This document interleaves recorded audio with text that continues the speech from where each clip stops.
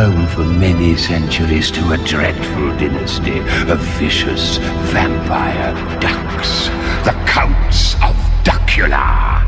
Legend has it that these foul beings can be destroyed by a stake through the heart or exposure to sunlight. This does not suffice, however, for they may be brought back to life by means of a secret rite that can be performed once a century when the moon is in the 8th house of Aquarius. Blood.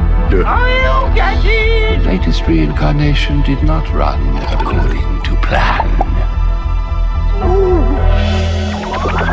In the heart of Transylvania, in the Vampire Hall of Fame, yeah, there's not a vampire any other.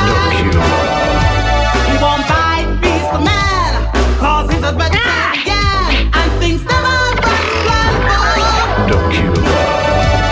If you're looking for some fun, you can always count upon the wild one they call Duckula. Count Duckula.